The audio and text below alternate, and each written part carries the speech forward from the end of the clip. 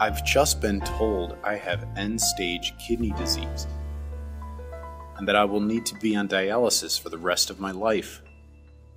Wait, while dialysis is an excellent treatment for kidney failure, it is not your only option. You can live longer and enjoy a regular lifestyle with a kidney transplant. I thought I had to be on dialysis for at least 5 years before being considered for a kidney transplant. No, not at all. The best time for you to get a kidney transplant is now.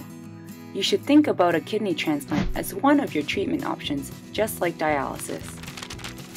First, if you have a kidney transplant, you can get off dialysis. In fact, if you have a living donor, you can have a kidney transplant before you even have to go on dialysis. And second, the less time you spend on dialysis, the better you will do in the long run.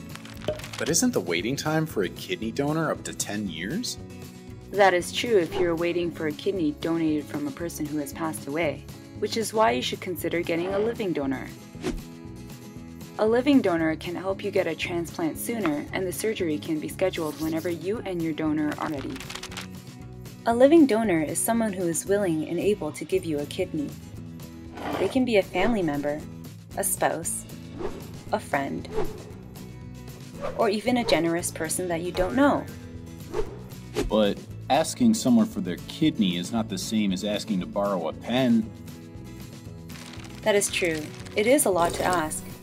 Your doctors and the transplant team can all help you find a comfortable way to talk to people you know about living kidney donation. You can even reach out to your community to find a living donor. Hello. After the procedure, your donor should be able to get back to their regular lifestyle in about 6 weeks.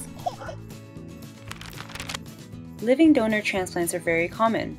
Almost half of kidney transplants done in Canada are from living donors. If a living donor transplant is not possible, you will still have the option of getting a kidney transplant from someone who has passed away. So, if I go ahead with a kidney transplant, what is involved? Like any surgery, a transplant has some risks, and you will need to take a few weeks to recover.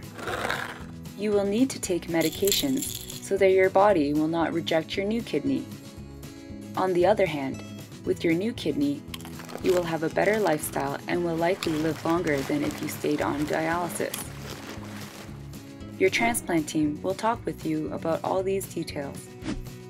You know what? I'm going to talk to my doctor today to see if a kidney transplant is right for me. Hi.